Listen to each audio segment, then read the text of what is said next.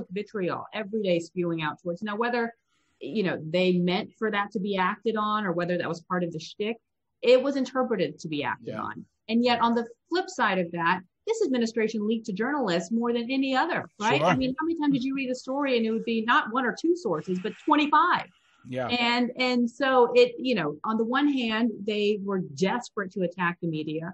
On the other hand, it elevated them. So, and not to say that we don't have our own homework to do, and I think reevaluate an autopsy of how the media approached, and some networks maybe better than others, and newspapers. But there was a lot of shock value over the last 4 years. Yeah, I mean, journalism and CNN are kind of like America to me. Like, I love them. I want them to be better.